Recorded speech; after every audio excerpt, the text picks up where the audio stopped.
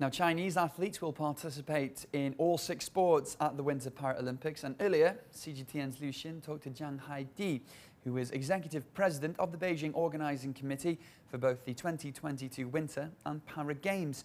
She is also the President of the China Disabled Persons Federation and is gearing up for the start of the next global event in China. It's very impressive. I mean, especially this time, Chinese athletes with disabilities will be participating in all events of the Paralympic Games. What's the significance exactly of hosting Paralympic Games in China? The 2022 Winter Game will draw more attention of the whole society to persons with disabilities, promote development of the work on disability, improve the overall level of para sports, and encourage more and more persons with disabilities to engage in sports.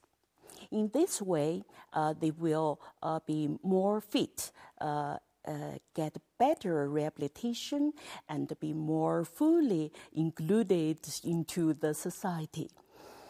These Winter Games will also drive more persons with disabilities to join in winter sports, love life, and gain courage. We hope that the whole society would pay more respect and attention to persons with disabilities and create a more friendly environment.